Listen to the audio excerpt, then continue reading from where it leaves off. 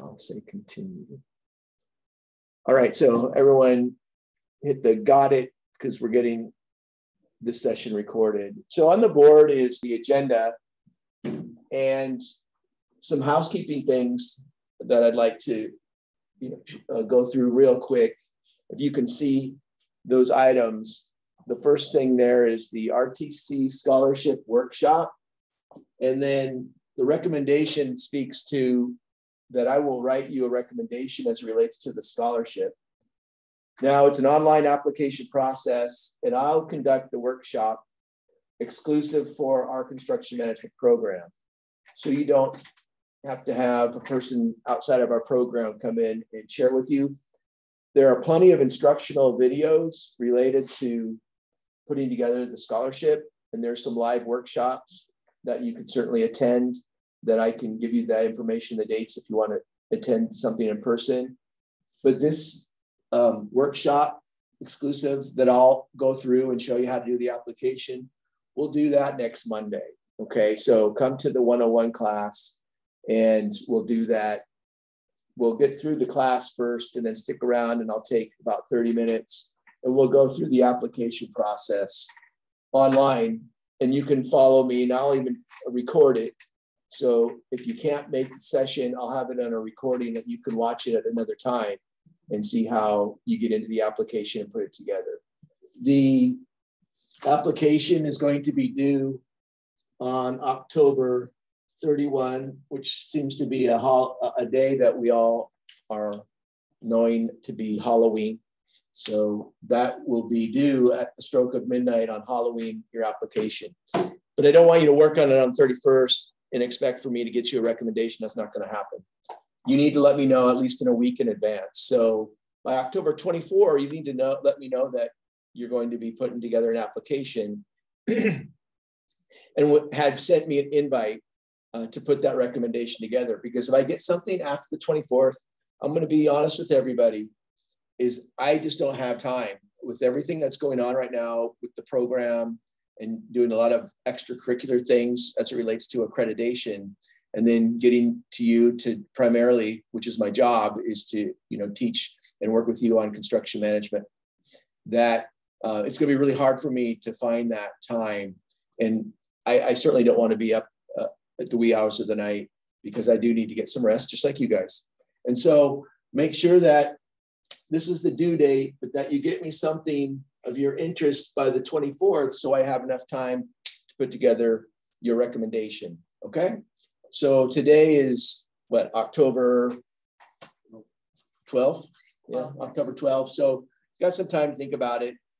Like I said, next Monday, which is going to be, today's Wednesday, 13, 14, 17th, October 17th, that night during the 101 class, come and we'll do it. We'll go through and I'll do the application live, and then I also tape record it as well. Okay, so that's the RTC scholarship. So here's some dates to mark, and these are really important dates.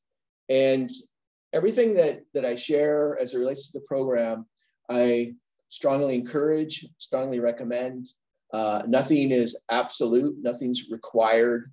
It really is, intentional on your end to want to participate and be involved. But I strongly encourage it and strongly recommend it.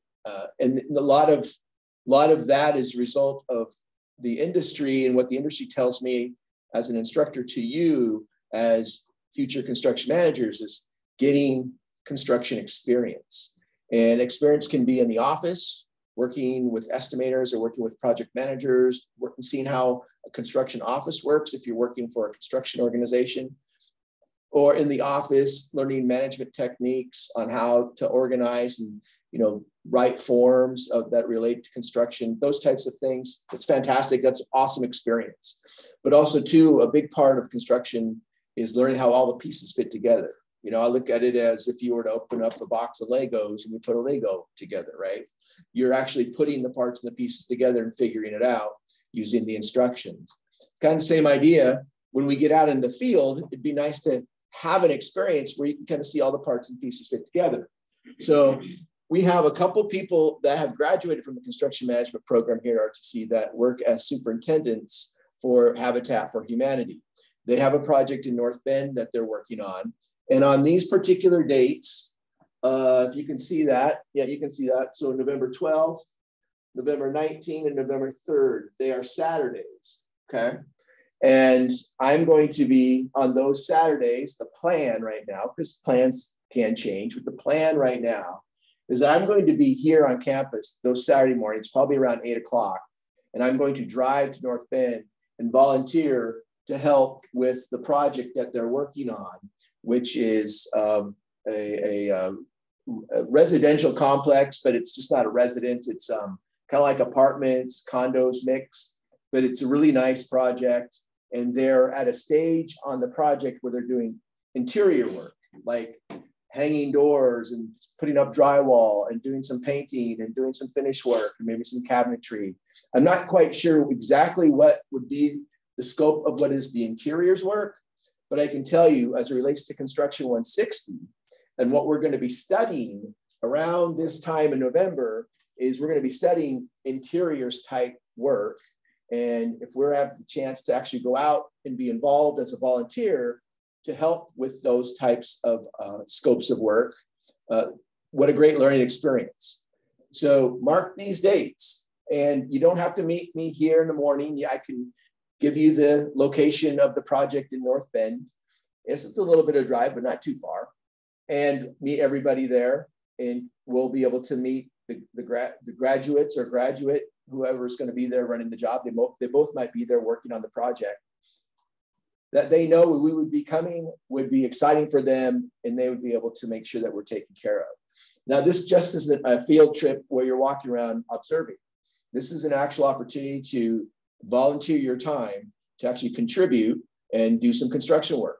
And they would never put you in a position of doing work that you don't want to do, right? So if it's something that you don't want to do, you don't have to do it. No one's forcing you to do it.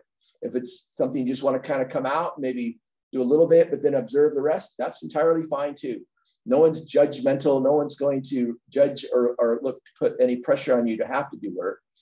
I just think this is a great opportunity that we have a relationship with Habitat for Humanity that, you know, we can do some great things for Habitat and at the same time learn a little bit about interior work as it relates to construction. So that's what's going on. And I want to make sure that you mark those dates. Again, today's the 12th. So, you know, 30 days advance notice. I'm hoping that you'll be able to maybe block out half your day on Saturday, or if you want to do a full day, which is what my intention is to put in a full 8-hour day to help them. You can be there for the full 8 hours. Now, in that effort, if you do that, certainly I'll negotiate with you and maybe look at it as a possibility for some extra credit. So if there's work that you felt you didn't do well early in the quarter and you'd like to use some makeup for it, I'll certainly work with you on that, and we can ensure that there's some value that can be applied to the course. The thing about these types of field trips is that the opportunity is there to take photographs, to be, you know, detailed in the work that we do. These are things that could be artifacts, as I talk, and you can see in the syllabus, I talk about a scrapbook, that we can put together a scrapbook and may be able to share photographs and features and work that you did on a project that as a portfolio that's built digitally might be something that you might be able to reference during the course of looking for work or in the opportunity to share, let's say, in an interview. So the scrapbook is something that we can build over time as you're here in the program. And if we have opportunities to actually get in the field and get pictures and snapshots of you actually doing work, I can't think of anything better to share with somebody in an interview. Okay, so there's great value to this Habitat for Humanity. Again, it's entirely volunteer because that's what Habitat for Humanity is all about, but a great opportunity for learning and construction and getting out in the fields. And it's very safe and it's no cost and it's just a day. And at the end of the day, you feel good about yourself because you volunteered and you helped for a good cause. All right, that being said, we have a career fair coming up on November 2nd. And that's here on campus from 3 to 6 p.m. at the RTC cafeteria. Now, I think that this is a great opportunity for you to get a feel of the type of companies that are out there looking for construction project managers, construction project engineers, entry-level there are a lot of construction industry companies, whether they're general contractors who build for a living, or whether they're subcontractors like plumbing contractors or electrical or mechanical, which work on air conditioning. There are painting companies, drywall companies. I mean, all of the different types of specialty contracting companies, as well as construction companies, i.e. general contractors, will be there. And they want to meet you. Believe it or not, yes, they want to meet you. Now, if you're shy or like you're already dismissing yourself at like the scholarship, oh, I can't get a scholarship, I'm not worthy, or oh, I can't get a job with a good construction company, I'm not worthy. I'm sorry, everybody, but I want to say bull, but I'm not going to say it because I don't want to offend anybody. It's bull crap, okay? All that is bull crap. You can't tell me that you aren't capable of working for any of these companies, all right? So even if you go to the career event and you're not looking for work, it's good to get the vibe of the industry, because that's what's going to be there, is you're going to get a feel for what type of companies are out there and who they're looking for to hire. And you know what? You just never know. You might find, and you might attach yourself to a company that's really interesting, have a great conversation, and the next thing you know, they're interested in you, right? And there's nothing greater than having companies interested in you and your services. Now, I went to an industry event last night, and many people who are at that industry event are going to be at the career fair. And I can't tell you how many people came up to me and said, we want to get into the career fair. How can you help us, Jeff? And they're a construction company or they're a subcontracting company. I'm like, and this is the first time that really I've never been to an industry event where people have actually come to me. There's such a demand and a need for construction managers that going to these types of events will allow you to gain those conversations and to see if this is the right choice, right? Is this the thing that you want to do? And I think that you'll find that it should be. You will find that. And I'm hoping that you'll be able to mark this on your calendar. What I found in the past is a lot of students just don't take advantage of it. You're here, and you're here to gain skills, really valuable skills, quite frankly, to companies that will look to hire you and to use those valuable skills you're learning in the industry. And in time, you will make a good living. You will be making a very good living. And so I hope that you're able to come to this event, and I'll be there. The other thing that I will tell you is that as I get an idea, people come to me in confidence, RSVP with me, just say, hey, I think I'm going to go to the fair, or can you tell me more about it? We'll prep, right? We'll have a quick workshop before we go to the fair. We'll prep it out because I'm going to know everybody there.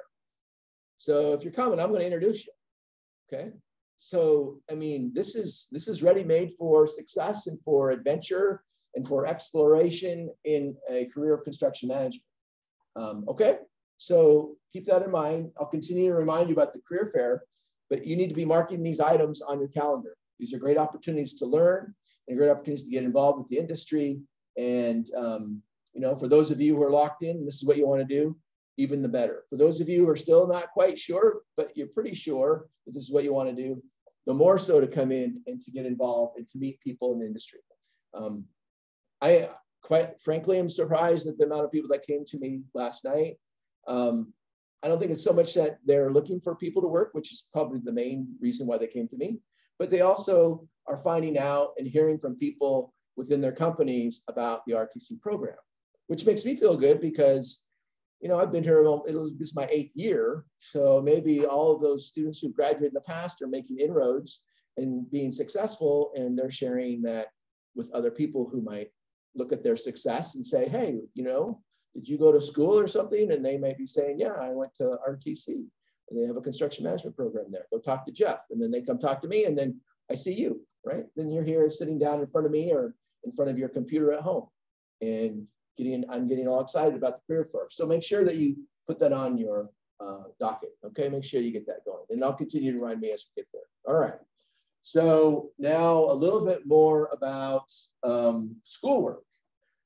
And unfortunately, I mean, because of all of the slow bandwidth and everything, you know, we might have to take a break, and I'll see if I can get something up. But I do want to do some fun things here, probably in about 15, 20 minutes. But before we do that, I want to talk to everybody and see if they have any questions. I'm just going to quickly review what we've talked about the last couple of weeks. I know some of you have been diving into the homework and getting into completing those items that are in the workbook, and do the workbook and do the best that you can. And if you've got questions on anything, put a little question mark next to it and reach out to me, and I'll try and do my best to try and answer the question for you.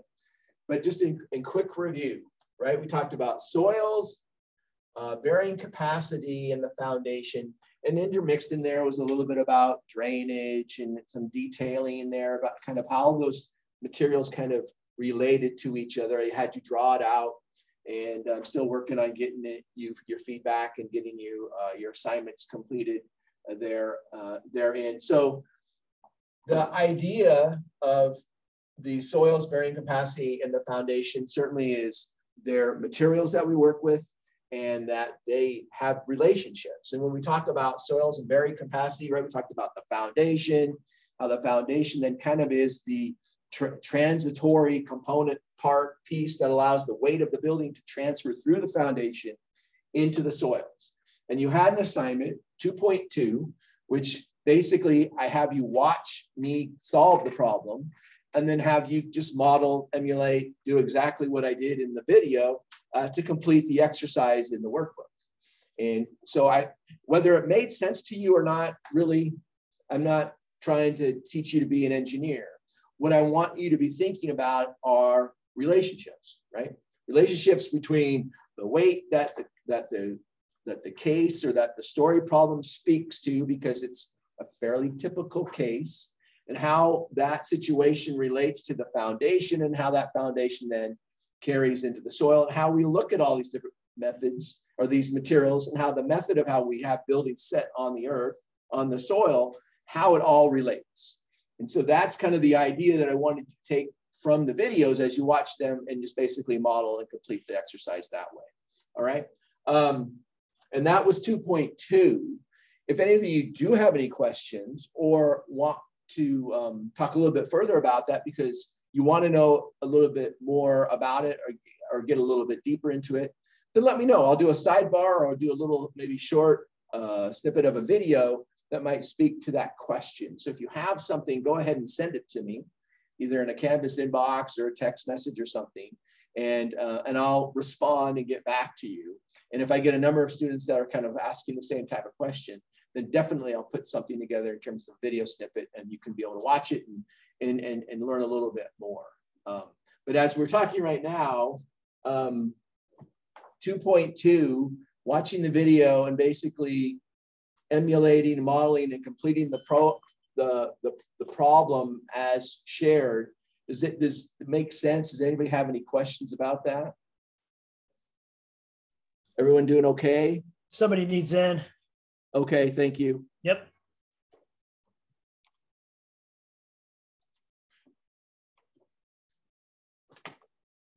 All right.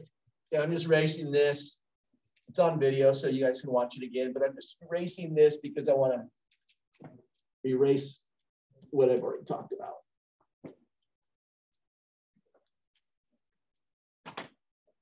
Okay, so 2.2 is workbook. So make sure you get that done. Watch that video, complete the problem as I shared. And if it still is not making sense or it's confusing, give me that feedback, and I will get back with you either personally, or if I get more than one person giving me feedback, I'll try and put something together that will kind of be a follow-up, if you will, to that assignment. All right, so the next thing then that we were speaking and talking about was recently wood. And I believe in your homework within the module, there were some things to do. And I recently, within the week, put in a video that I found on YouTube that had the fella go through and kind of quarter saw, plane saw, kind of cut things out, if you will, looking at the log. And I think that's really important to understand the cut of the log, and how, as you see material, right? When you see the material that's cut, where, and kind of locating it, if you will, where in the log. And to some extent, you might even be able to tell you know, if it's in plain sawn or quarter sawn. And the reason why is looking at, you know, I'm not sure what the correct term is, but when you look at, you know, the log, there's the grain, but then there's all the circles, right? The radial circles that give, you know, basically the age of the tree. But the way that the tree grows, right, creates that kind of those circles, and how those circles are cut gives you kind of an idea of how that wood will perform in a construction application. And one of the assignments, I think it's not sure which one, 3.1 or 3.2, or it might be 3.1. The second half of 3.1 has questions that might have been confusing to you that go, have you, and I believe I tried to clear this in the assignment, have you go to a few tables in the textbook that talks about how wood will change in its shape based on moisture content, right? As it loses moisture, it behaves, it shrinks. As it gains moisture, right, it'll expand. And though very subtle, can't be seen, as wood changes its behavior, let's say in a structural method, if you will, or how we build buildings. That one particular section in 3.1 spoke to what would be the change, right, in the height, I believe, of the section of construction that it shared, based on how this material was used and how you would look at and figure out not only the grain, but its expansion and contraction, if you will, due to the moisture. And so there are a couple of tables that you had to kind of go through and work on. And I want to say that I did a video that shows the solution that I'll get posted for you, that you'll be able to see how that comes about and how that's resolved. And you can check what your solution is against what is the video solution. So I'll have that posted so you can see how that works and make any changes if there's adjustments to that assignment, or find out that, hey, you know, I think I read the table right. I think I was on the right path here. Because it's not an easy workbook assignment, because you have to go to the textbook and you have to refer to a couple tables and to some extent be able to read the information that's coming out of the textbook and do a little bit of analysis there. Hey, and Jeff. That's in 3.1. I've got. Do you know where that table is? It should tell you in the assignment. I'm pulling the workbook here right now. Yeah, I haven't been able to find anyone that got those, and I couldn't find the table anywhere. So it says here, it's a platform frame in 5.2, and it doesn't, in the assignment, doesn't look like it tells you to refer to the table, but I believe I can tell you what tables they are. Just 1 second here. And the one thing I'm not able to pull up is Canvas. That was part of the problem here earlier tonight, was unable to pull up the Canvas to be able to. What's that? I have my Canvas pulled up if you want. Oh, that's okay. I'm just I might be able just to tell everybody what the tables are that are relevant to the assignment. Let me just see here. If let's see. So table, let's see.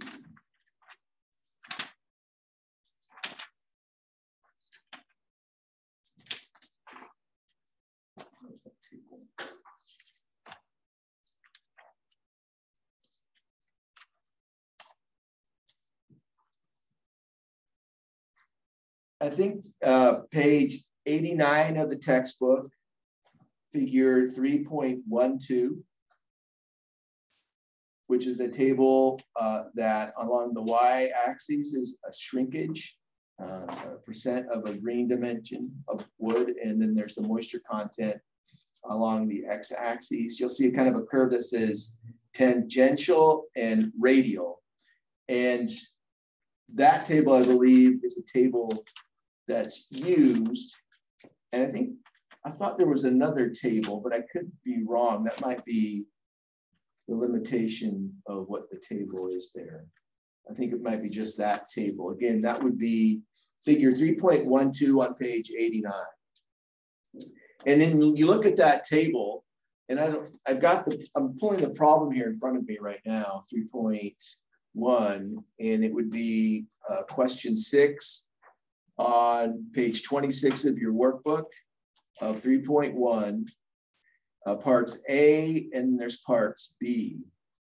And it says here. And question number 5 is also confusing. Oh, does that include question number 5 is like that as well?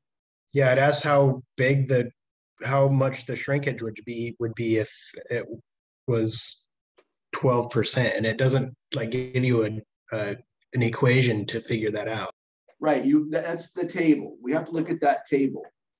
Figure 3.12. So we're looking at table 3.12. I'll write it up here. So for this workbook problem, go to figure 3.12. So figure 3.12, that's on page 89 of the textbook. And this is a nice assignment and a good opportunity to study tables. Many times, when we are given assignments or reading the textbook, we're all kind of focused on just, studying and looking at the text. One study strategy that I strongly recommend is that, as I mentioned earlier, in the courses that I teach, is just a lot of reading. And, particularly, I'm not a big reader, so I don't like to read. And who really wants to, so don't read, look at the tables. And then ask yourself, what do these tables mean? What are they communicating? And in this particular case, when you look at table and figure 3.12, shrinkage of a typical softwood with decreasing moisture content. So let's just think about that for a second. If you got a sponge and it's full of water, right? It's pretty heavy. It's probably a little bit more expansive. If you take that sponge and you squeeze it, what happens to the water? It goes away, right? And with the sponge is much lighter, there's less moisture. And likely the sponge looks just as you and I look at it, same size. But I mean, if we're looking at it maybe in the context of wood, let's say, that at a micro level, even though our eyes can't see it, it is actually shrunk, right? It's actually gotten smaller. So when you look at moisture content in wood, and as that moisture evaporates or leaves the wood, right, the wood's going to shrink. So when you look at a table like this, you've got moisture content at the lower half of the table, and up on the left-hand side, you've got the shrinkage, which is of 1%. So when we look at the question, a board exactly 12 inches wide was quarter sawn from a green softwood log, then seasoned to a moisture content of 12%. Says, how wide is it now? Show calculations. So if it was exactly 12%, and then it was seasoned to a moisture content of 12%. So when we look at the moisture content, the first thing I look at is the table, and I go to a seasoned moisture content of 12%. And then I think part of the clues in the question are going to be quarter sawn. So when something's quarter sawn, right, we will have an idea of the grain of that wood when it's quarter sawn. So when you look at, let's say, go back to the prior page in 87 and look at quarter sawn, and you see in the quarter sawn that the 12-inch piece was cut, as you can see there, right? And so look at the grain of the wood. The grain of the wood is almost running, if you will, parallel to the top and bottom edges. So it's not running vertical, it's running parallel. So your quarter sawn is going to shrink, and it's asking what will happen to the width of it, right? So the width of it's going to obviously get smaller. Then the question comes looking at the table. If I'm at 12% and I roll up my table, and I'm looking at the on the left-hand side, it's the shrinkage percentage. There's the radial, and then there's the tangential, right? So radial, where the radial is going to shrink, is it going to shrink which direction. So we have to determine tangential, radial. The radial, if we look at the cut of the wood, so let me see here. I'll try and draw it up on the board here. We look at the cut of this wood. So I'm looking at quarter sawn here. So I'm going to take this piece right here is our 12-inch. And this is the way that the grain is going to be, right? So this is 12 inches. And my grain's going to be running like this. Now the grain might have a small radial to it, but that's the idea. So if we look at the table, we find 12% and we see the radial curve. What is the shrinkage? What does the shrinkage look like? Well, read the table. Starting at the bottom and going up, I'm at 12%. There's 1%, there's 2%, there's 3%. But I hit radial right at about what? 2 1/4? Is that right? 2.5 or a little bit over 2.5. Right. So what's important for me is that you're reading the table and you're reading it right. Fine tuning it and getting it to the exact measure is important, certainly, but the importance is how you're reading the table. So if the radial shrinkage, right, is 2.5 or 2 3/4, then, and you look at, you've got 12 inches here, right? This also could be looked at this way, right? I'm laying it flat. This could be 12 inches here. But if we have a shrinkage and we're using the radial curve, would we say 2.5? 2.5 to 2 1/4, maybe? Something like that. As far, that's percent now. That's percent, sorry. So it'd be 2.75. So 2.5 to 2.75% shrinkage. So then if this were the shrinkage, then it would just be a percent of this. So this is going to be less than 12 inches by this amount. Right? So if something is 12 inches and it shrinks 1%, you would take 12 inches and multiply it by 0.01. So 12 inches times 0.025, because that's the equivalent of 2.5%. What is that value? 12 inches times 0.025. 0.3. So that this is equal to 0.3. Mm-hmm. Okay, so 0.3, 0.3 is what is that? 5/16 of an inch. Yeah, so then that 12 inches would shrink to 5/16, right? So that's 5/16 of an inch. Then 12 inches less 5/16 is going to be your new width. Or 11 and 11/16. So 11/16. That make sense? You just solved it.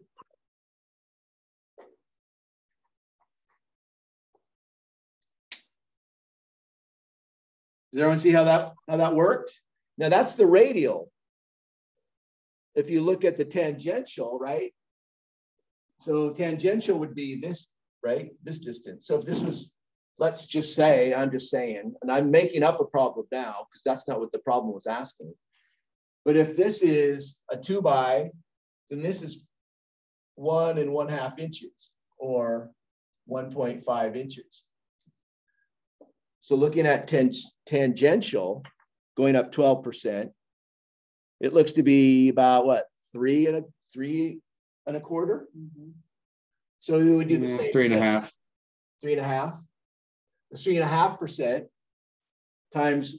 So like here, I don't know. I'm just thinking I'm going through the same, and this makes sense to me. I'm going through the same motion. If we're looking at this thickness here of 1.5%, but this is tangential. So we go to the tangential curve on the table and we multiply that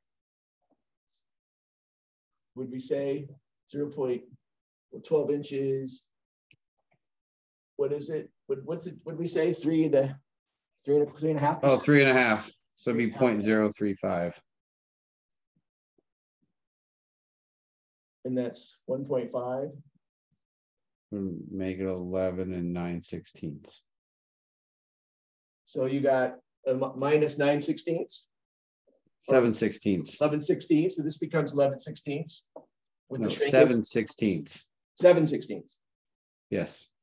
Okay.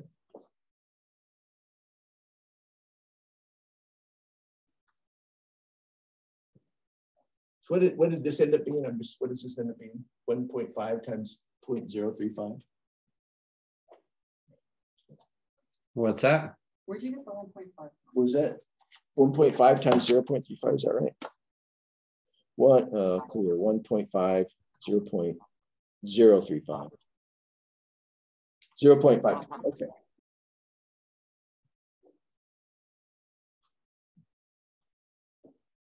All right, so this is the shrink, right? This is the shrinkage. And so we just subtract that from the 1.5. Which is a 1/16 of an inch. 1/16 of an inch. And then for the 12-inch length, we just took this value, 0.30 inches, which we said, what was it again for this? 7/16. 7/16, and we subtracted that from the 12 inches. So this, and this was less, would we say 16th? Yeah, it's a 1/16 of an inch. Right. So we're losing a 1/16 of an inch here based on the story problem of seasoned to a moisture content of 12%. And then the width, we're losing 7/16.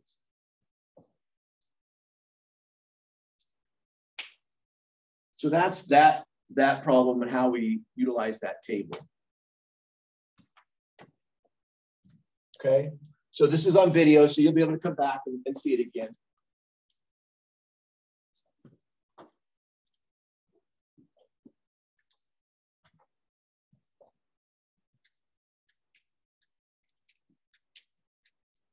So now the other one is the platform frame, and I believe it has, let's see,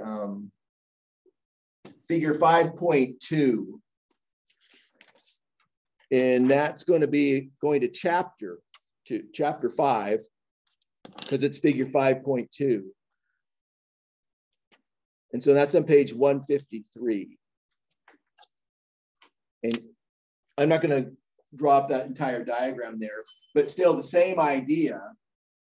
When you look at the platform frame, which is on the left-hand side of the picture that's depicted, it's the platform framing on the left. And the question, reading it out loud, the platform frame shown in figure 5.2 of the text contains a total of 33 inches of cross-grain wood between foundation and roof. For the following, show the calculations.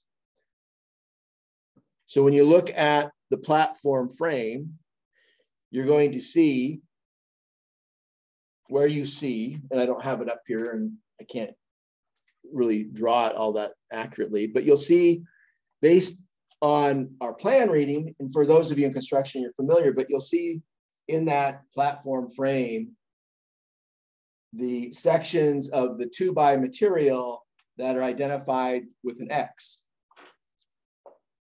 Okay, so you'll see at the very top, you see this type of depiction, right? X.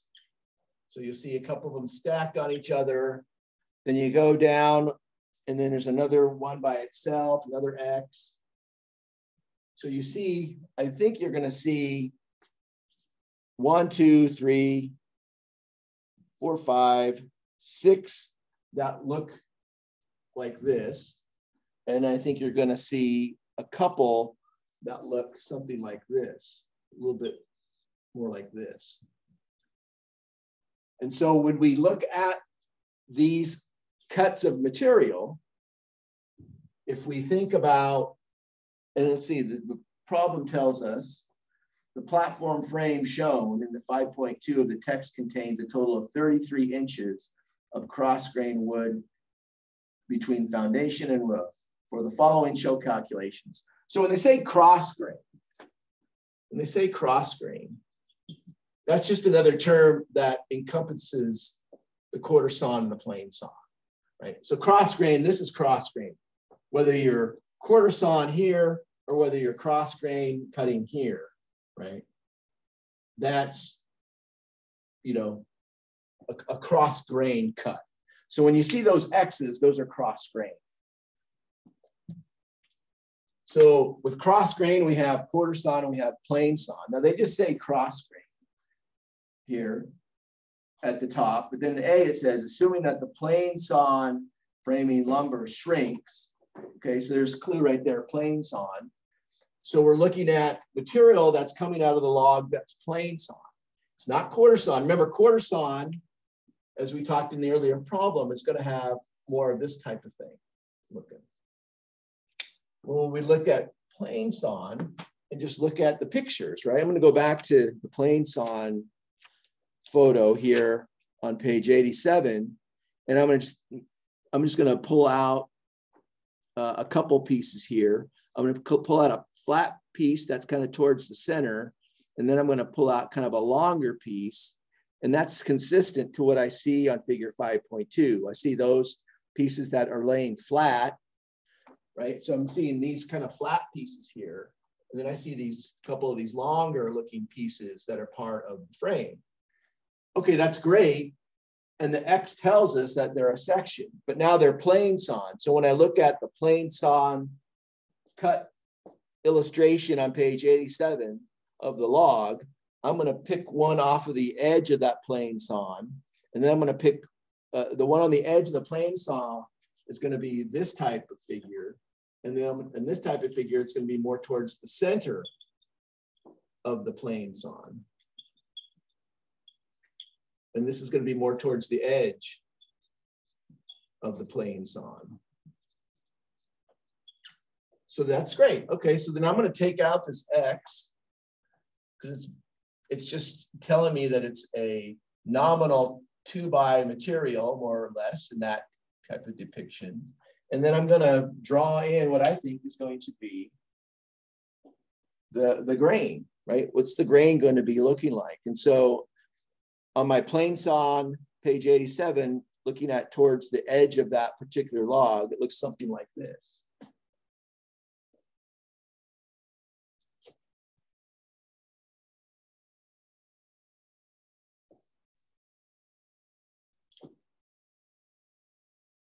Something like that.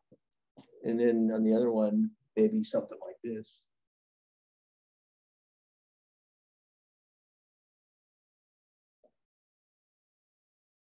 I don't know, something like that. As I look at the two edges, but then when I look at the flat piece on the plane sawn, it looks, you know, something like this.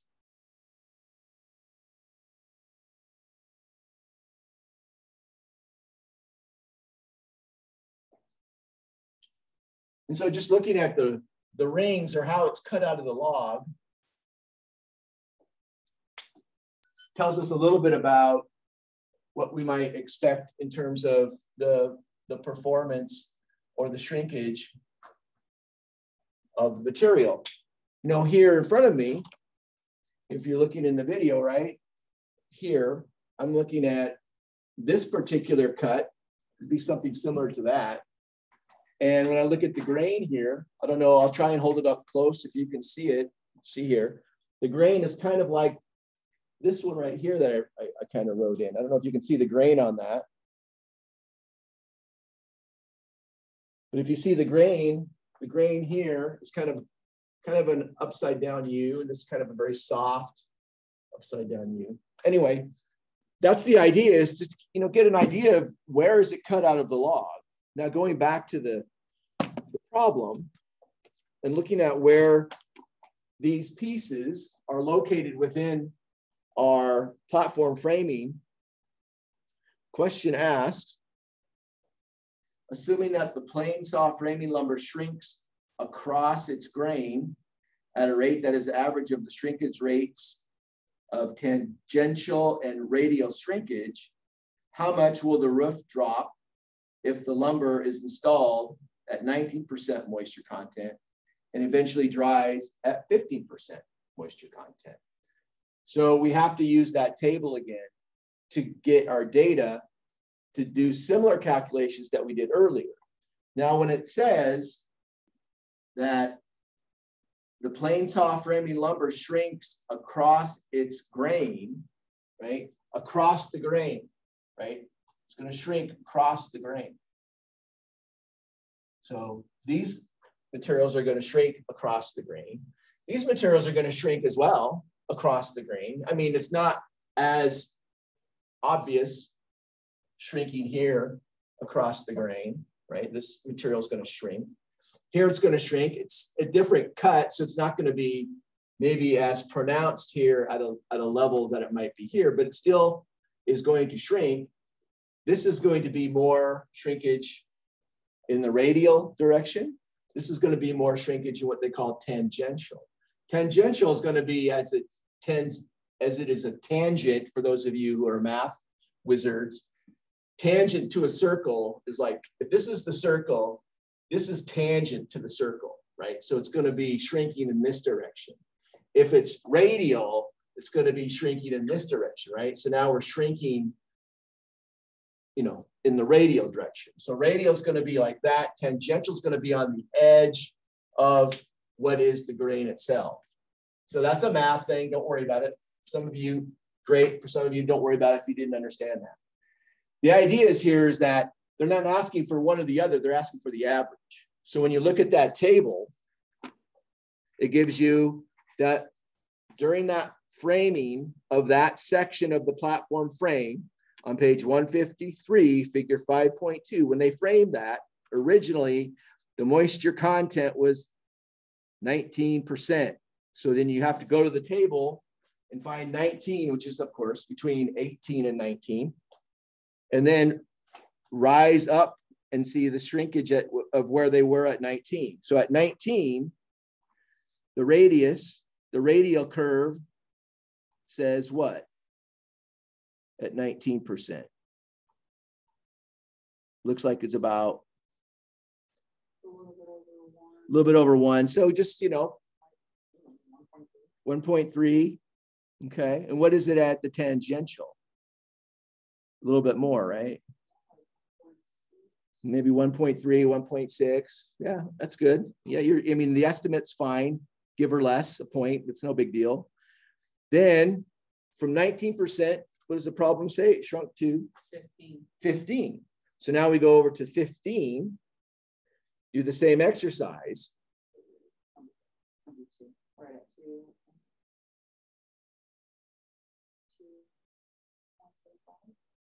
Okay. So is there so from what the moisture content at 19% and then down to 15%, what's the difference between the radial and the tangential? So if the moisture content and the shrinkage was at 1.3%, and then at both of them seem like they're about the same, like 1.1, 1.2%. As far as I can tell. For the change? Yeah, for the change. Because you're going from 19% to 15, but you're getting, my understanding is that we're getting a couple of values. One is we're getting the average, right? So you're right, be about 1.5%, because you're getting the average of the tangential and the radial.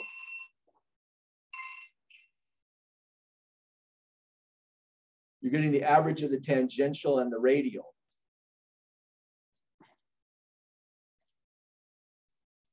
Hold on, I gotta admit people. So, Leilani, you said 1.3, 1.6, so 1.5, right in the center. And then 15%. You're going to 2 and about 2.6. So say 2.3. So 1.5, 2.3, difference is 0.8%, 0.8 or something like that, I think. And so with that change, and when you're at 15% from 19%, I think we're really just focused on the 15% and then that average. What did we say the average was? 0.8. One, call it one, because about 1%. just call it one, just because it's just easier to work with 1%. So that would be the change.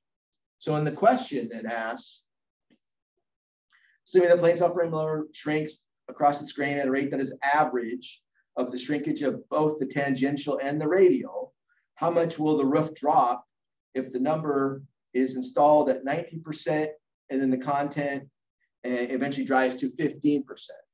Okay, so how much will it drop? Well, it start at 33 inches. So what is 1% of 33 inches? Right, 0.01 times 33.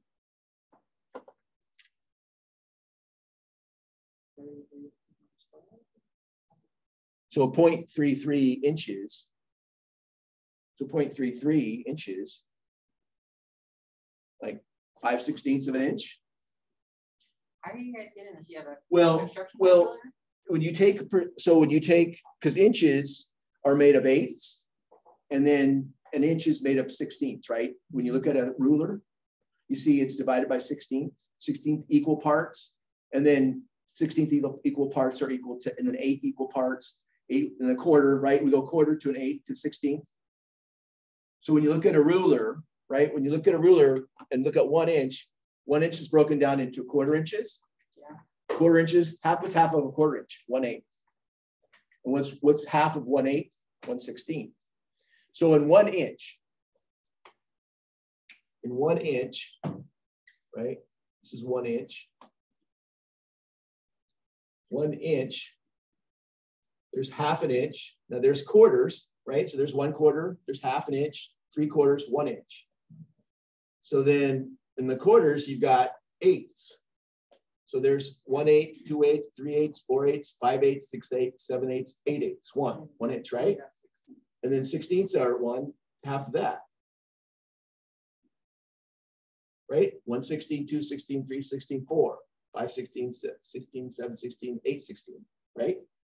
So if we have 0.3 inches, right? You can, if you multiply that by 8, you get 8. So 0.3 times 8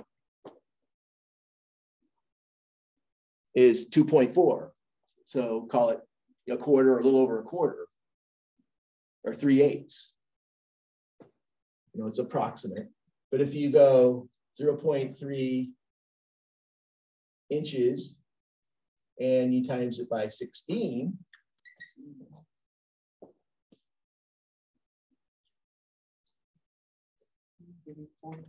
it'd be 4.8, call it 5/16. But 16th, right? It's a 16th.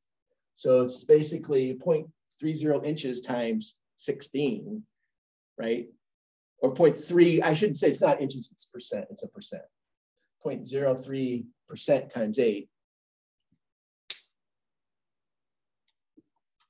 Am I doing that right, you guys? I don't know. I don't know if I'm doing that right. So it sounds to me like the answer to the question would be it drops 5/16 of an inch. 5/16, and we got 5/16 of an inch because I took the 33 inches is what we have total. We have total, that's what the problem tells us, 33 inches. And we figured out we estimated a drop based on the table with rough numbers. We said 1%. From 19% moisture content to 50% moisture content, that 33 inches shrunk 1%. And so 1% of 33, as I just said, 33 times 0.01, which is 1%, and I get 0.33.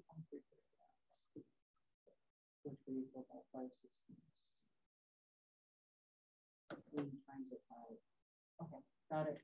It's coming back Okay, a little bit. right? You got it. You got Yeah, it. it's Right. it's So there. we ended up figuring that out to be 5/16, right? Yeah.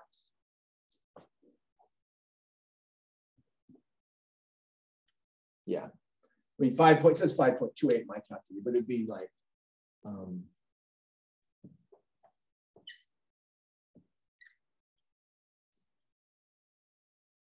1% change in moisture content.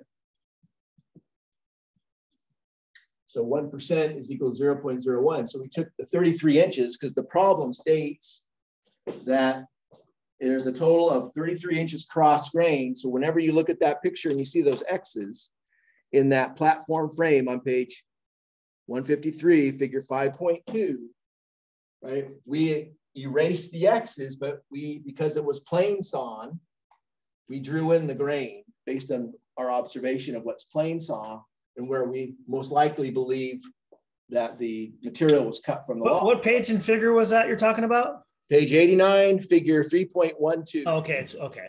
I'm there. That's the radius of the tangential table. The other table or the other diagram you need to be looking at is in chapter 5, figure 5.2, where it talks about platform framing.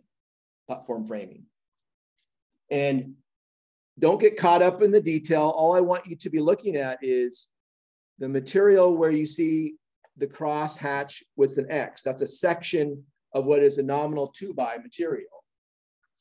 So each X represents each of the X's going up this right. way. So it's going to be a 5/16 that needs to be right. So all of them together that you see, all of it, because it's one big platform frame. Okay. It's one huge assembly, okay, and all those X's added up equal 33 inches.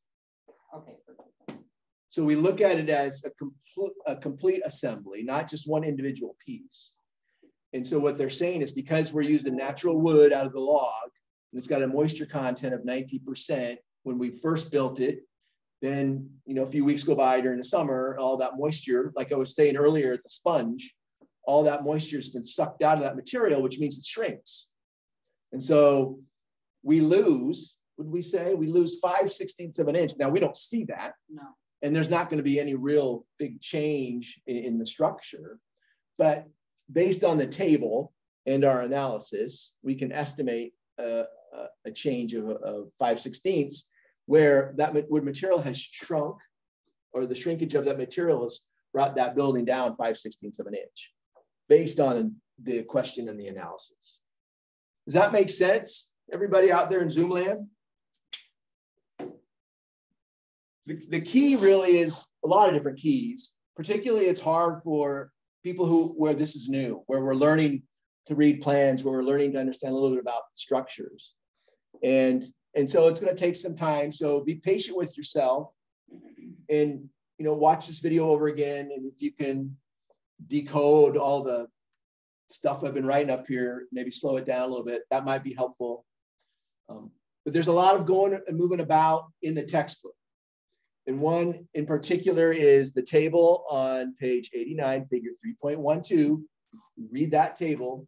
That gives us the change in the moisture content, right? And then also then the figure in the textbook of 5.2, which is the later chapter that we haven't got to yet, but we're going to get to it very shortly, where it speaks to, on the left side, it's not the balloon framing. I think the right side is the balloon frame. We don't worry about the balloon framing. But on the left side is the platform frame. And so that's what we're looking at. You could do the same calculation, make one up using the balloon frame, because if you look at the balloon frame on the right, you do see a couple of section cuts of material similar to what we see here in the balloon frame. And you know, you can take the problem that the workbook gives you, switcheroo the numbers, and do the calculation, see what happens, right? It's all the same processing. It's just different numbers. The last part, it says on the 2x12, right? So I'm going to add a little more information to the problem. So these are 2x12s. Right? These that are kind of upright, sitting in this direction, we're calling them 2x12. So a nominal 2x12 means that they're a 1/2 inch wide. I'm saying 1.5 inches or 1 1/2 inches. And a 2x12 nominally is not 12 inches. It's actually 11.25 inches. 0.25 means 11 1/4 inch. Okay. So if this is key to understand. that's 11 1/4 inch. Because if you look at the question, it says, assuming that the 2x12 wood floor joists at both floor levels are replaced with laminated veneer lumber joists with negligible shrinkage. Now, looking at the text, negligible means that it's a material that doesn't shrink. And a material that doesn't shrink means it most likely then was man-produced, right? It's an engineered product, probably made of glue and other things that don't allow it to shrink. So when we read that the laminated veneer lumber joists with negligible shrinkage means they don't shrink. So how much will the roof drop under the same change in moisture conditions now? So we base it off of the 19%. Well, you've got this, and how many places do you see this 2x12 in your platform frame? If you look at the platform frame on page 153, figure 5.2, how many times do you see kind of this long 2x12 in a section cut within the frame? Look at it again. Oh, Count them, right? You see the flat 2x, but then you see the long 2x, kind of the vertical long 2x. You'll see it twice. You see it twice, right? You do. You see it twice. You see it at the floor. yeah. You see it at the floor, how it's much more taller and vertical than the flat pieces, right? That's what we're seeing here. They're 2x12, and you see this is their actual depth. And you have how many? You have 2 of them. So 11.25 or 11 1/4 times 2. What is that value? Because I know you're going to get to it eventually. Say again? I know you're going to get to it eventually, but I got the answer to the question as 0.1125 inches total. Okay. We'll get there. Thank you for sharing. We'll verify that. So we started off with 33 inches in part A, right? So now we're removing these natural products, and we're moving these, and now these are going to be we're going to use an engineered product that has been manufactured. Doesn't shrink, but it's got to be the same value as what was the natural product, which is 11 1/4. So 11 1/4 times 2 is what? 11 it's 22 1/2, right? So 22 1/2. So now you've removed 22 1/2 inches from the original problem. Remember, the original problem was 33. Well, we just removed 22 1/2 inches from that 33 with a product that doesn't shrink. So what is 33 less 22 1/2? Okay, now we do the same calculation, right? Instead of 33 inches, we have, what did we say, 10 1/2? We do the same calculation. What is the shrinkage of 10 1/2 times 0.01? Is that how you got your solution?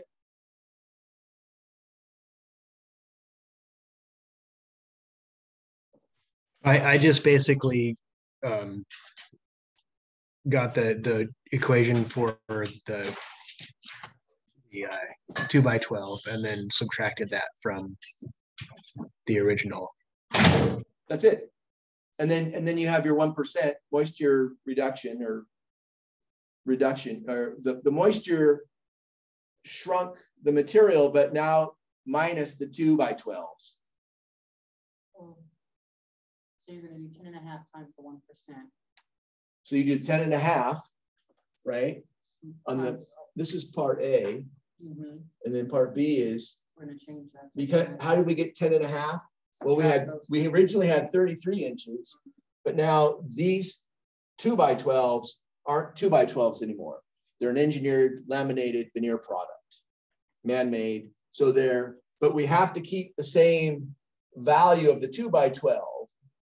And in fact, in the industry, they manufacture products that replace the natural product of the 2x12 with these veneer products, and they're the same depth of 11 1/4. They have to be, because they're replacing something that's natural. And they do that because they're eliminating shrinkage, right? The risk of the building shrinking. And so in this case, when Leilana did the calculations of 33 inches, we subtracted 11 1/4, but there's 2 of them. There's 2, 1, 2. When we look at the platform frame, we see 2 of them.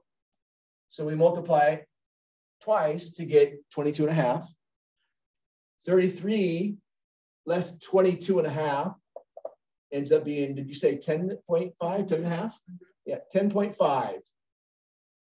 So now we're doing 10.5 inches because we've eliminated the 2x12s with veneer laminated lumber, which doesn't shrink. So now we just have 2.5 inches, and we multiply that by 0.01. So I got 0.105. So 0.105. So 0.105. 0.105. So 0.105 is what you got, right? And then that is going to be the change within that 10.5 inches. So 0.105 is, call it a quarter inch. Well, I get 1.6 over 16, call it 2/16, call it 1/4. Like 2/16 is a quarter. But I got 1.6. I mean, if you want to, you know, we don't need to go to 30 seconds. That's ridiculous, but we're roughing it. So I would say I got my calculator 1.7. I'm going to estimate and take the higher, and that's going to be 2.0. So I go from 1.6 to 2.0. So I have 2/16 of an inch. It's really 1/4 of an inch because I'm going to go lowest common denominator. 16 divided by 4 is 4, right? 2 divided, 1/8 of an inch. I'm sorry, not quarter, 1/8. I'm sorry. So this ends up being, would you say 0.105, right? Mm-hmm. And so 0.105, and because there's 1/16 within 1 inch, I times it by 16. Gotcha. You got 1.68. And then I get 1.68. I'm going to approximately 1.68, which I'm going to take up to 2.0, right? Or 2. So 1.68 becomes 2. 2/16 is equal to 1/8. Approximately. So the 10 inches with the shrinkage, without the 33 inches now, is it shrunk 1/8 of an inch. Oh, that's a lot of work to do. And really the part A, doing part A, and then just really subtracting the 11.25, where you see the 2 kind of vertical pieces here that are part of the platform frame, the more long kind of elongated, tall vertical pieces. Subtracting that from the 33 gets you the new natural product that's impacted by the moisture. And as you do the same calculations, you're seeing then what is the change therein with this material only, which is the 2x that's laid more on the flat side as opposed to more vertical. Okay. All right, so that's 3.132, probably longer than I want to talk about. Let's take a break.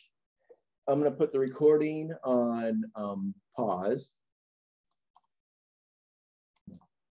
All right, so real quick, what I'm going to be doing, so be patient with me here because I'm going to go slow, but I want you to maybe take note of a few things because I might have to have you go to the dollar store and pick up some scalable pieces and parts that I want you to play around with and concoct for me at home. And here in the classroom, you guys can pick up some stuff here that I have.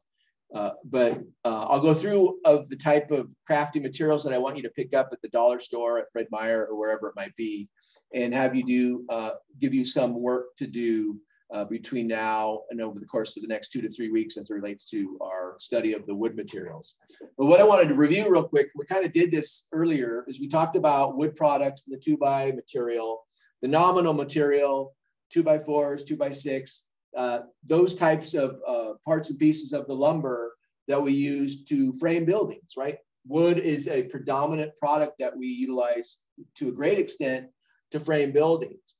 And with that being said, the 2x, the 4x, they're natural products. As you recall, when you looked at, I can't remember the pages, but when you looked at the log and how we looked and quartered out a product, natural product out of the log with the quarter sawn and with the plane sawn, it's really important to see where the grains align with those products and really how they're implicated in the construction of a building, which we've been having some great conversations about tonight. I really liked it a lot. Now, with that being said, because we're humans and we are innovative and we're creative, and as it ties into our studies in Construction 101, in the first few chapters we read about technology and how we advance in technology and construction.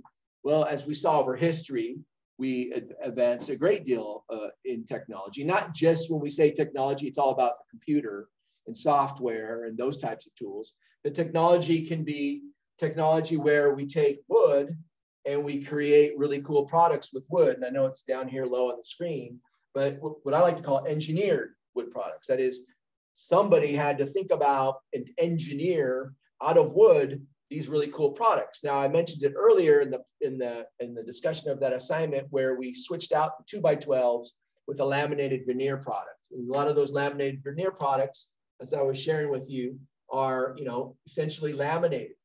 These are just small strips of wood that are compressed together with glue. We're not going to make this too complicated. A really super strong glue that then squish everything together to create a product that's not natural, it's manufactured, right? So all this goes through some manufacturing process to create a very strong structural wood. And so that would be used in place of the natural wood. So that's kind of what that would be. And I called it a laminated, they called it laminated veneer product.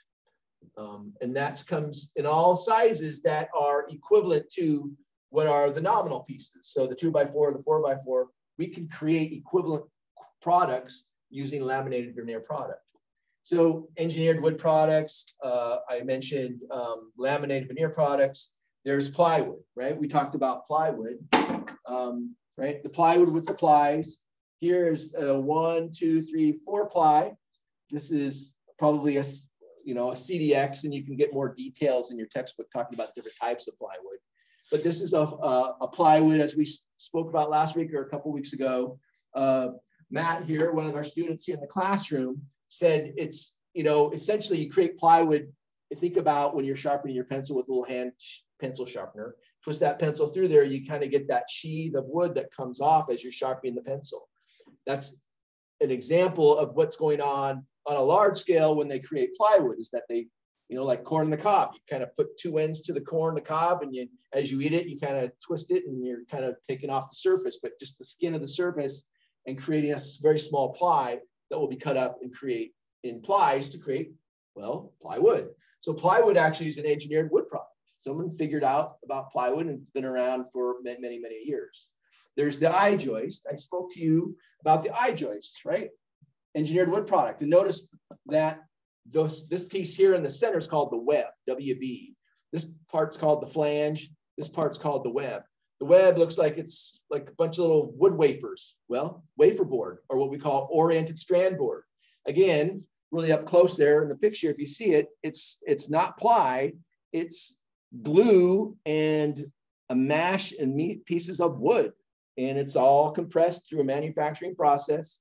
Someone's engineered this to be equal to plywood. And it's an economical product. It comes called OSB in the stores, oriented strand board is what they call it. And it's equivalent to plywood and used in place of plywood on many occasions. And then these parts up here, as you can see, can be laminated or they can be regular wood, right? So you have a natural part, a natural piece of wood in combination with an engineered wood product to create this kind of I-joist, which is, as we'll study later in the spring, this kind of shape is great for structures. It creates a great structural strength of the building, and we'll talk about that. But in this case, you can kind of see a combination of this engineered wood product that's kind of cool and something that is often used in construction. So that's the I-joist. The glue lamb. The glue lamb, I talked to you a little bit about that last week. It's kind of the same as the laminated veneer product at a smaller scale here. Glue lamb's much larger scale. These are essentially 2x, right? These are like 2x all stacked on one top of the other. and again, compressed with a very, very complex glue manufactured product. This can be a very nice detail. Sometimes if you go into a nice, let's say, church or a nice public facility where they want big open ceilings and open spaces, they'll use glue laminated beams because they can finish, they look really nice, and they're a little bit expensive, but you can customize them to create this natural, not natural, but this pre-engineered wood product. And so that's the glue lam. And then the big thing recently that they have been talking about is called CLT, or cross-laminated timber. And it's all of this kind of same idea of plies or laminations or veneers of thin strips of wood or 2x material stacked one on top of the other, compressed together with a really strong glue, and then utilized in structures, utilized in different parts of the building in terms of holding the building up or supporting the structure, or sometimes just as a finish piece to look really, really nice.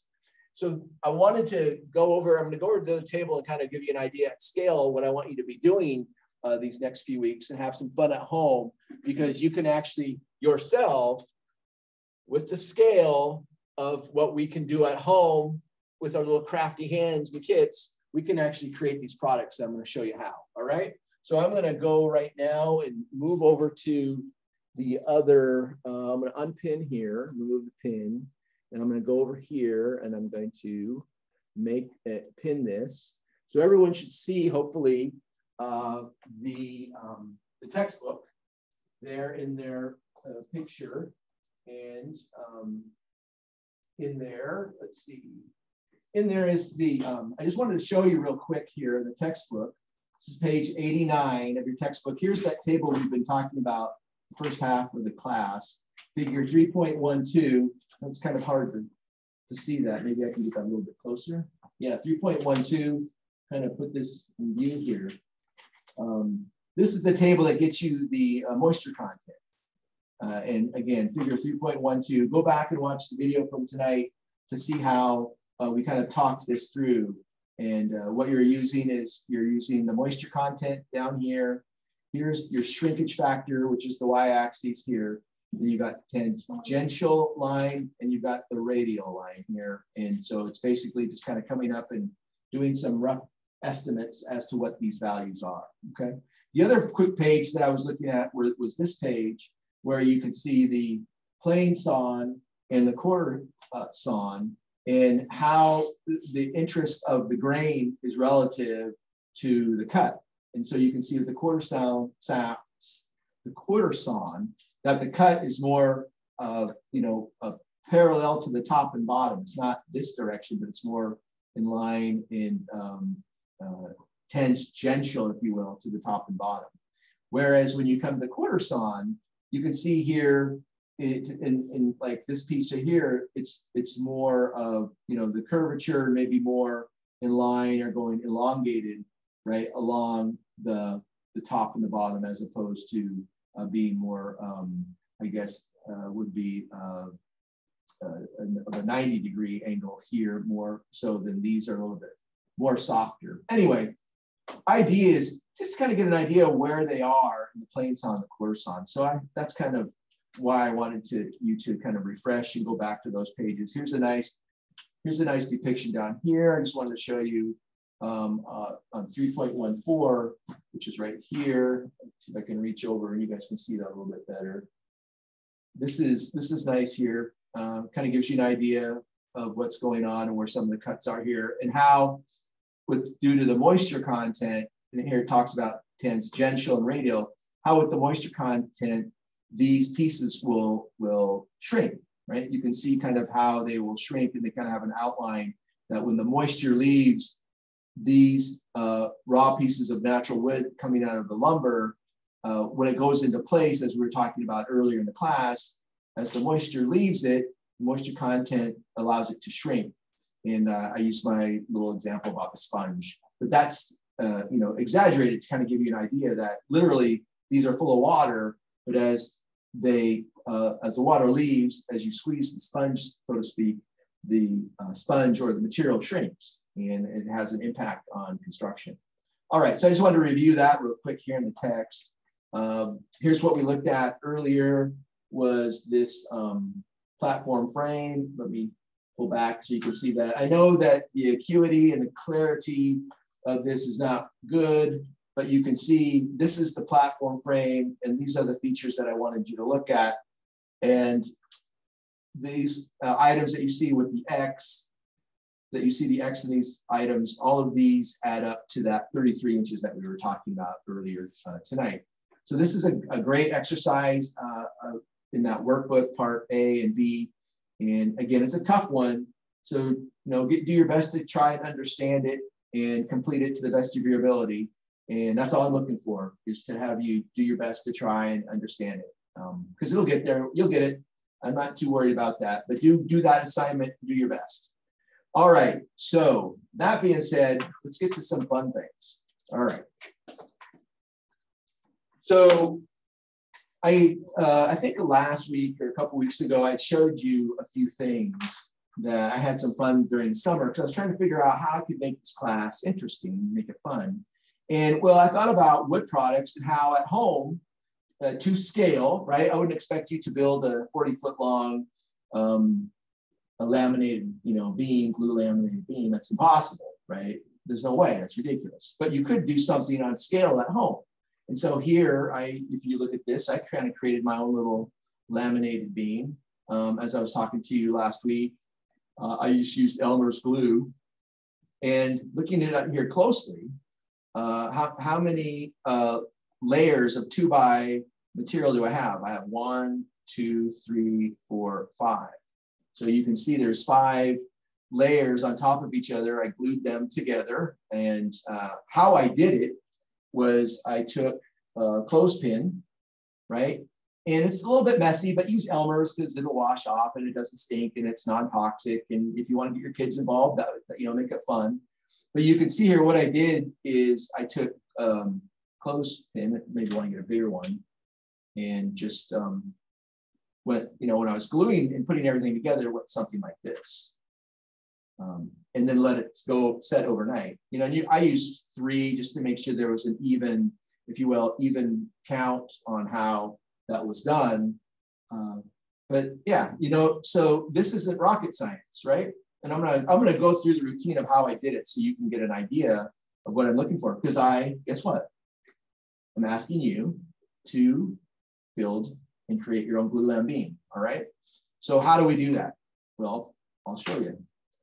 And I qualify everything that you do at home to be very, very safe, because you will be using a sharp object.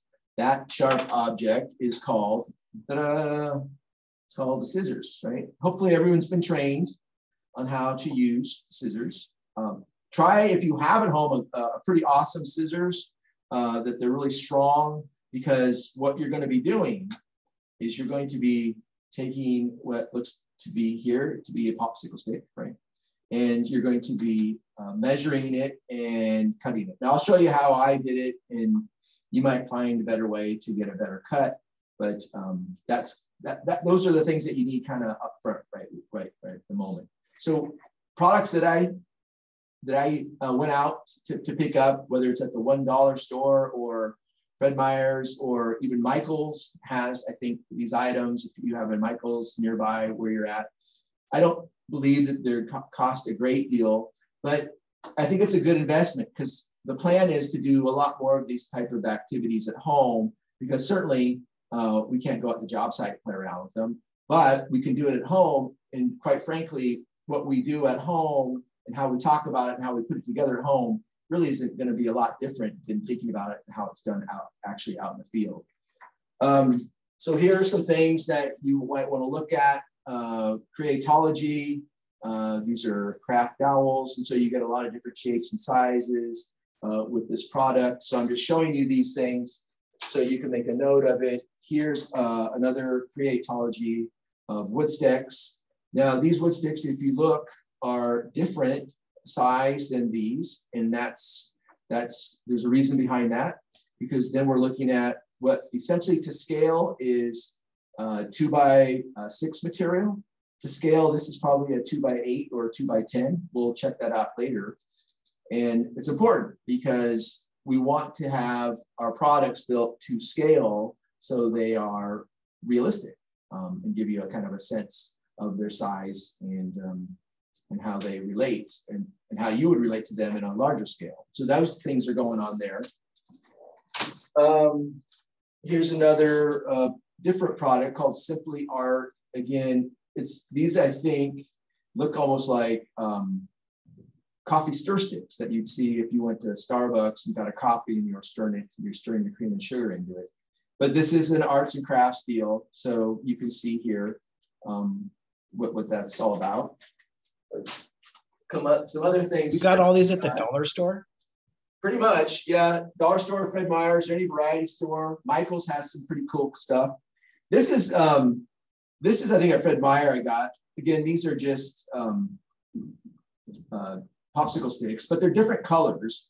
And I haven't thought of the lesson plan yet, but I know that I can create something with the different colors and really illuminate something of importance related to our studies. So this is always a nice investment. And I believe they're, again, in the arts and crafts section of, I think I got these at Fred Meyer's.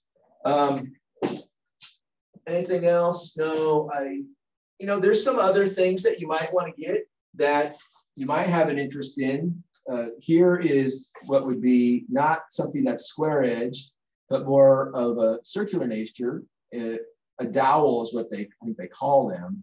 But if you cut these or work with them in a way, we might be able to craft a model, whether it be a small model with columns, or these could emulate a product that might be a feature and a detail that we're looking to build or manufacture at home to scale.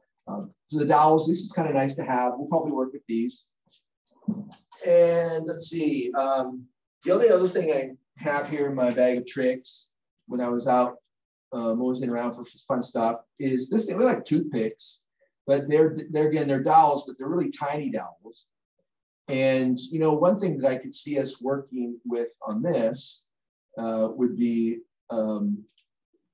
perhaps figuring out how we might be able to, in lieu of being able to work with steel, right? We might be able to figure out how this could be a piece of rebar and how we might be able to connect or use rebar in the generation, let's say, of how we build a footing or something like that.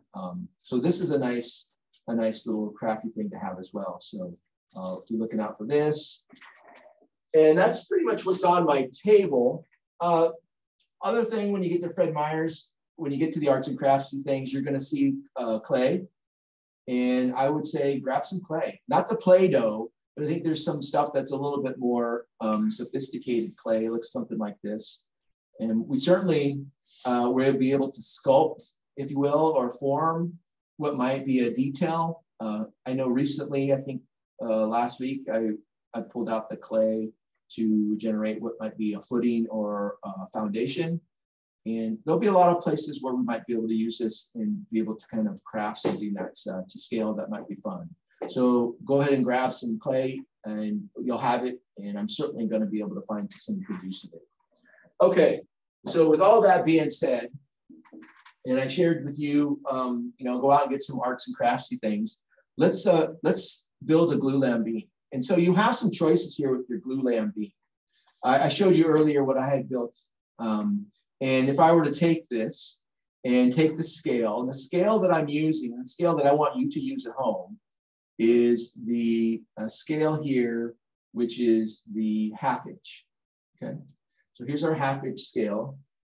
And yeah, I think it's 1/2 inch. If not, I may have made a mistake. But if I take my glue lamb beam that I made and I want to scale it here, this is, I believe, to scale, if I hold it up to my scale here, this is, I don't know if you can see that down there. I'll see if I can get it closer up there.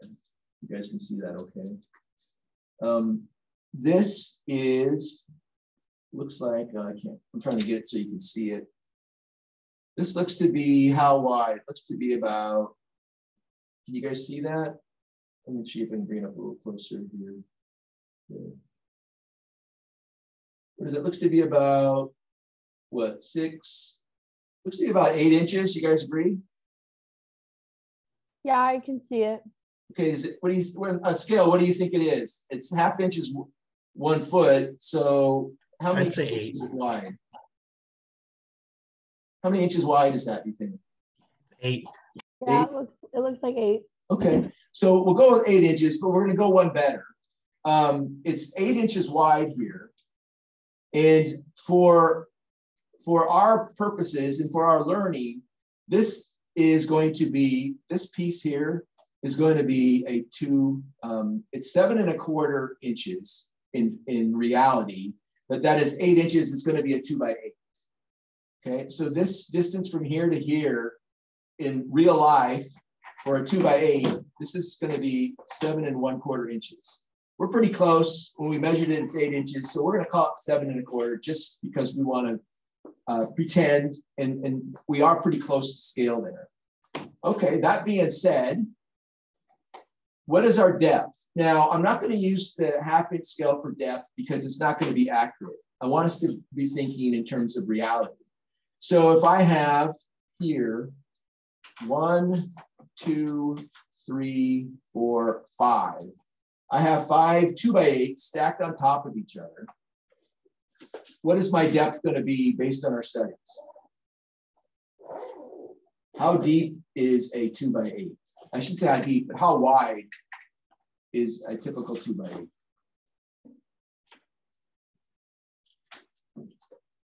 If you know the width of a 2 by 8, and I've got 5 of them, you're going to multiply this by 5 to get its depth.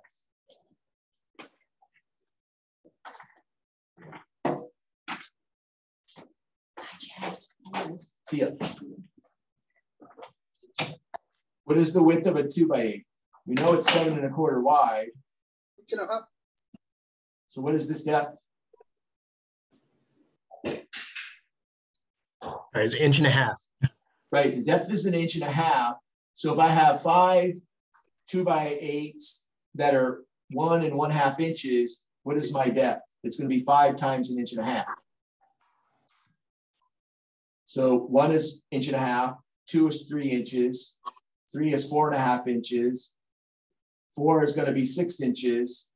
One more, 7.5. 7.5 inch depth. So my depth is 7.5 inches here. My width is 7 1/4.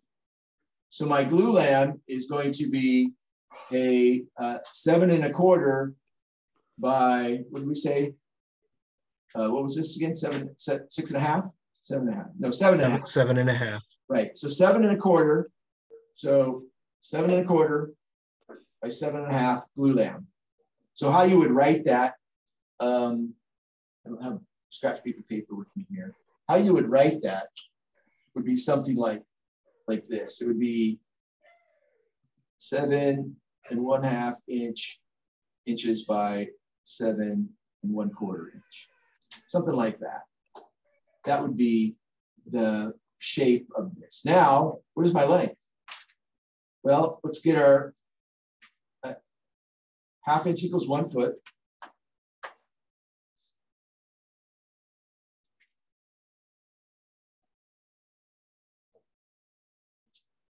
See here, I'll get you down here closer, right there. Let's see. What is my length of my glue lamb beam?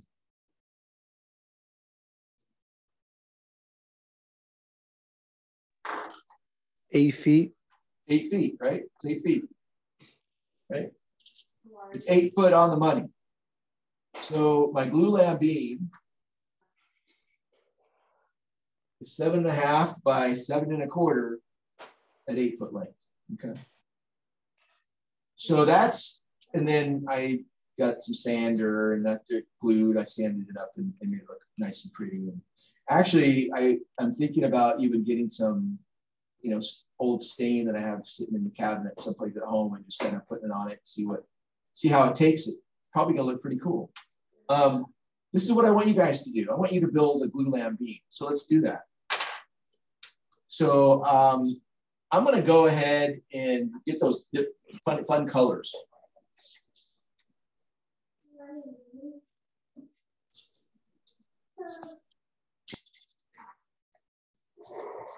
So here I have some fun colors. Let's see, there's a purple one there. It's my purple. Get a red one and a yellow one, and a red one. So here I have all some really fun colors. We're going to make a glue lamp. Certainly these colors will be stacked on top of each other. We're going to go 1/2 inch, right? 1/2 inch. And what size we want to go? Well, I don't want to make my glue lamp with this rounded edge. So I've got to square it off. I've got to square this off. And so what I'm going to do is I'm going to create a template here. I'm 1/2 inch equals 1 foot. So as I measure this up, you guys can see that okay.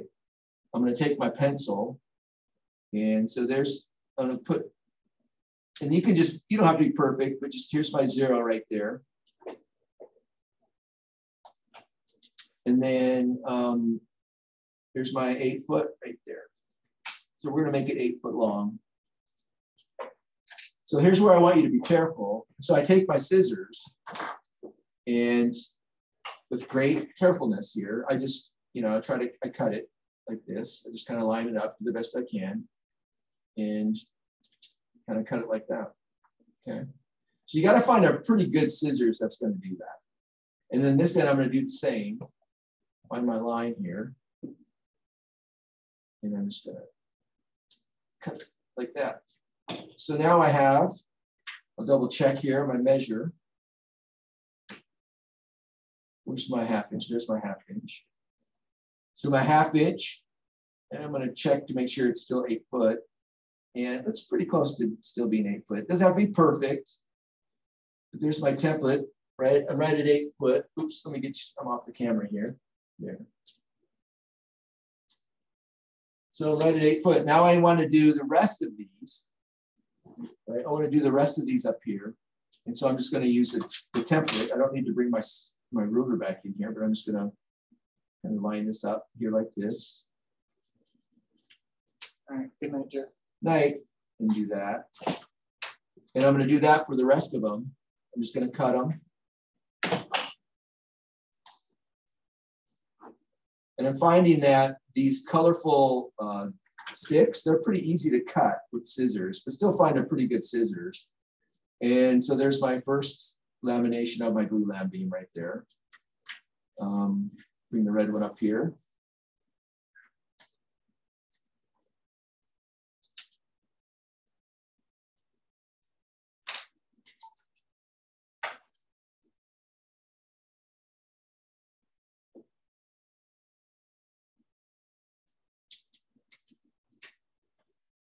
And the pieces that you cut, they're going to go flying off.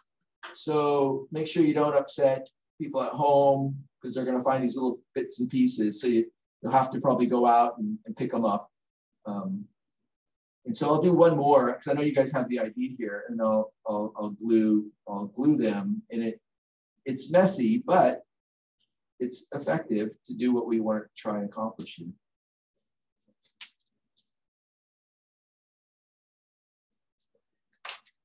Now remember, you're not looking for perfection. What you're looking for is your 8 foot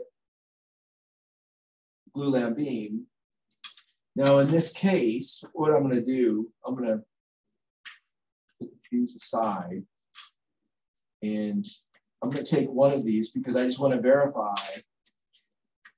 with my 1/2 inch scale that I'm working with looks like I'm working with, I don't know if you guys can see that. Oops, hold on. Let me get to where you can see it. I'm working with, looks like what? 9 inches, is that right? It's like about 9 inches. Yeah. You guys agree, 9 inches? So we could call it 9 1/4, and 9 1/4 is a 2 by 10. So the actual depth here, the actual depth of a 2 by 10 is 9 1/4. So from here to here, it's 9 1/4 inch. This is the 2 by 10. The thickness is 1.5 inches. Now it's probably just almost looks like it's maybe thicker than that to scale, but the thickness is going to be 1.5 inches. All right. So in this case, now we've got our 4 pieces for our glue lamp beam. We just need to stack them, and I'm just stacking them right now to get an idea. Now, it's not perfect. You can see here, I didn't do a great job of cutting. I'm a little bit off, you can see here. So I might go back and make some adjustments. And this orange one looks like it might be a little bit longer than 8 foot, but I'll go back there and ultimately I'll sand it. So it will kind of end up with a regular straight edge finish there. But now stacking it at such and then getting your glue, right, can be a little bit messy. So in doing so, you just glue them together, right?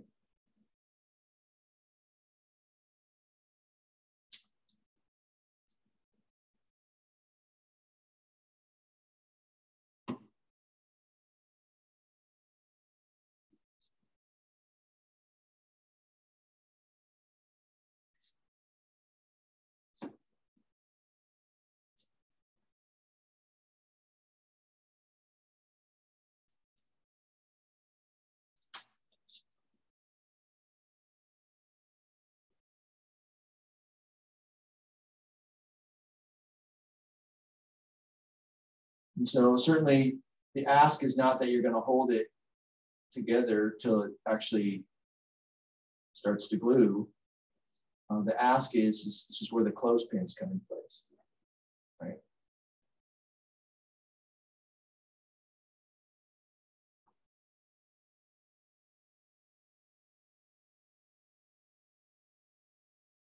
And you want to make sure there's an even pressure on it. It looks pretty good. Looks kind of messy. But again, remember, you're going to be able to come back. This is Elmer's glue. You're going to be able to come back and sand this.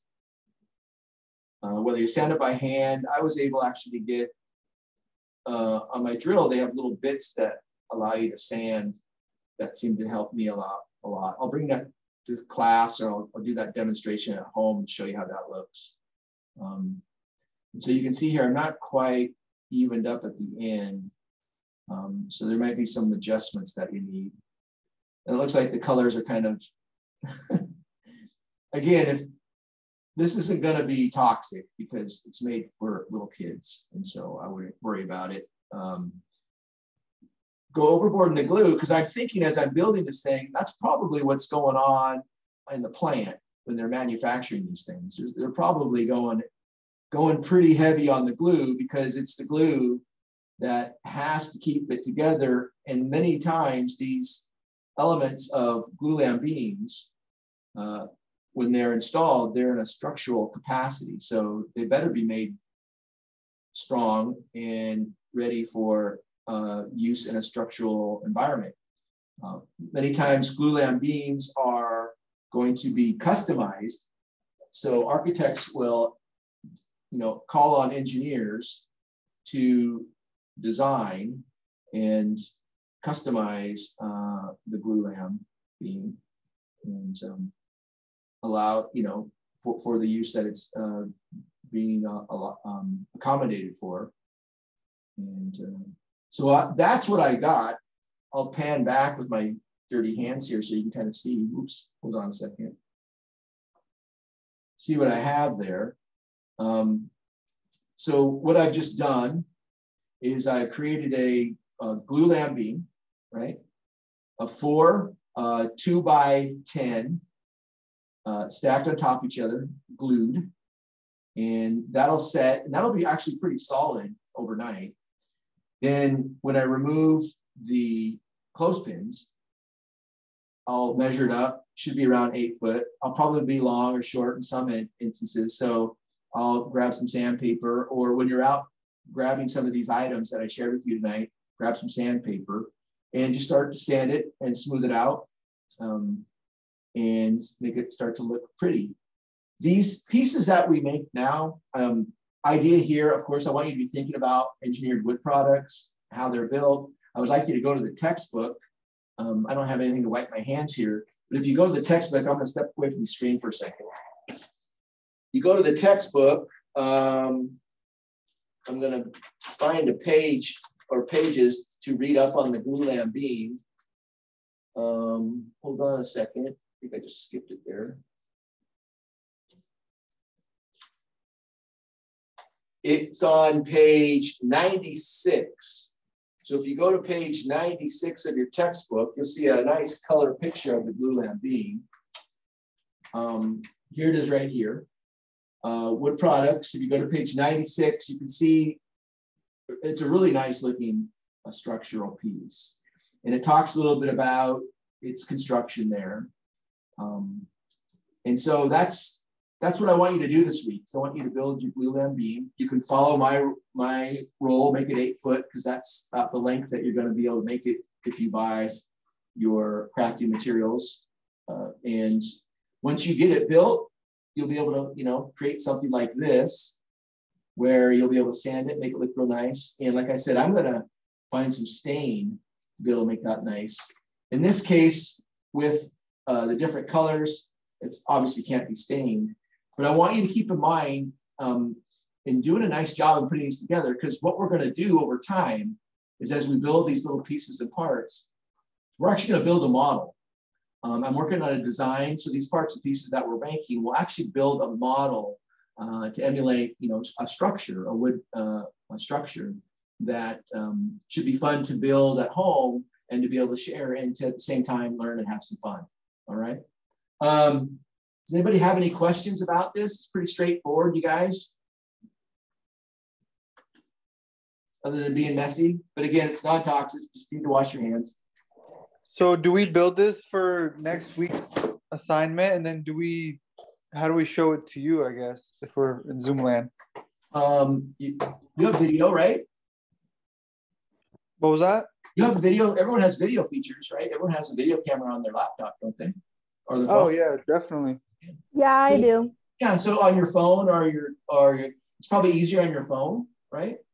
Because you can take the phone. I've got the document camera that the school gave me, but you can take your phone, right? And I can pull it back, and you can do some cool things with your phone. Say, here's me making my glulam beam, and then maybe come back and give us different shots and different angles of it, right? To really kind of get into it and have some fun, because this is going to be the last piece that you'll make. I'll have you do some other pieces, and it's not just going to be glulams, because glulams obviously are pretty straightforward and pretty easy to make. There's some more complicated pieces that I'm going to have you work on, but we'll hold off on that, because I just wanted to introduce you to the idea of being able to, make models to scale with some of this wood products that we've been talking about. So last week, I think I showed you this, and this piece here took some time to build. Same idea, it's all glued together, but this is what they call CLT, or cross-laminated timber. And if you go to your textbook, it actually will talk and tell you a little bit about cross-laminated timber. I think it's going to be on page 97. You'll see it in the bottom right-hand corner of page 97 of cross-laminated timber. So here I have the textbook. You can see here, there's cross-laminated timber right there in that picture. And there is a reading about it here. And I was actually able, if you look at this, I was actually able to make a piece of cross-laminated timber, a component piece of cross-laminated timber. So this is something that you can do as well. It'll take a little bit of time, but with everything that I've shared with you tonight, and with some sandpaper to make it look kind of pretty cool, we're going to be able to take all these little artifacts that we're making at home, and I'll give you instructions, and you'll be able to create a really cool model that will speak to all the things that you're learning about wood structures, and particularly wood materials as it relates to this class. All right, so go out and have some fun with this, and I hope that that this was helpful, and I hope as you do these things, think about what you're building and what's behind it all, and maybe even reference your textbook to learn a little bit more. All right. Okay. Well, I'm going to go clean my hands. And does anybody have any questions? So does this need to be done by next Wednesday, correct? I mean, that's ideal. And I'll set up it in the module as an assignment. That's ideal. I'll establish a due date, not next week, but, in a couple weeks. But I want us to, be able to build something of something that's small, but something that we can continue to kind of create, but then at some point I want us to take all that we've created and then, generate a model based on all these cool things that we built. Does that make sense? Yeah, that does. Thank you. Uh-huh. All right. I'm here for a few more minutes, so if you need some more time to digest, and that's fine. I'll be here to answer any questions. Just shout out to me, and I'll be in the room. Okay. Other than that, thanks for hanging out tonight. I know it was a long night. I know there's a long wait. I'm working on the technology thing in the classroom, so sorry about that. Are you going to be on campus Saturday? Good question. The plan is right now, yes. Okay. Okay. Okay. All right. Thank you. You're welcome. If you want, I would say if anybody wants to come in on Saturday, actually, I will come in on Saturday, and we can build our glue lamp and maybe have fun and maybe build some other things and get crazy. So come on in on Saturday and we can have some fun. You know what time you'll be open for Saturday? Yeah, I'm usually here about 9:15, between the window of 9 and 9:15. Okay, perfect. Okay. I got a question for you real quick. Yeah. So I was looking at the in-class assignment number 3, working with wood. Yeah. The first number 1, that's pretty self-explanatory, section 3.1 and 3.2. But then you're talking about drawing a sketch. What sketch are you talking about? Okay, I have to pull up the Canvas assignment. Which assignment was it? It's not part of the workbook. It's a different one. No, I'm assuming so. It's the in-class assignment number 3, working with wood, 3.1 and 3.2. Number 1 is for your homework, do the workbook pages. Number 2 is being neat and clear with your illustration with a sketch.